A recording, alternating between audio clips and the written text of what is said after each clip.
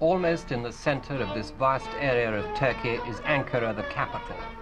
Though it's on the site of an old Hittite town, it's virtually a creation of the last 30 years.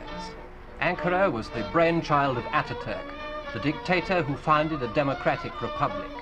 When he died 21 years ago yesterday, the Turks determined on this monument to him, a gigantic mausoleum in yellow stone with a ceiling of gold and red mosaics and a floor of marble.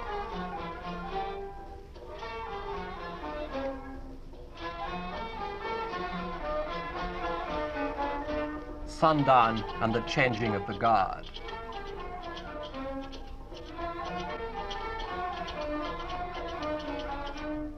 Every year on Republic Day, October the 29th, the crowds swarm in from Anatolia for the big parade, climax of the national holiday.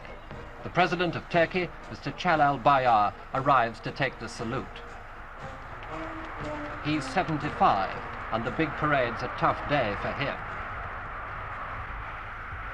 Old-style Eastern dress may be forbidden, but no government's too worried about that with an election coming and women's votes to woo. Western ideas of dress are so firmly accepted, nobody minds very much if a few old dears stick to the Eastern style of headwear.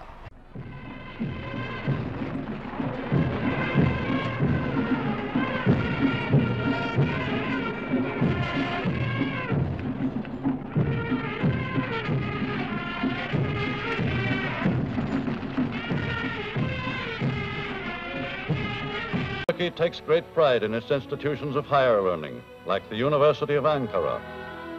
Here, women teachers and students are accepted on the same terms as men, in contrast to their lot in the old days when they were kept secluded, veiled, and illiterate.